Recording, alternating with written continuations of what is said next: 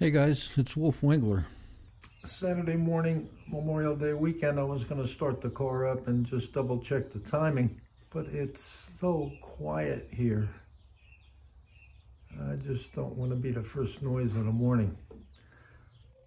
Well, I got my timing light out, all hooked up. All I got to do is crank it over. You may notice that this is an old timing light.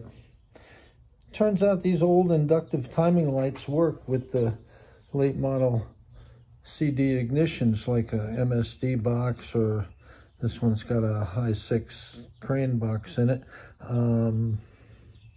So that's why I like this old light. I actually had to go look and try and find one of these on Craigslist.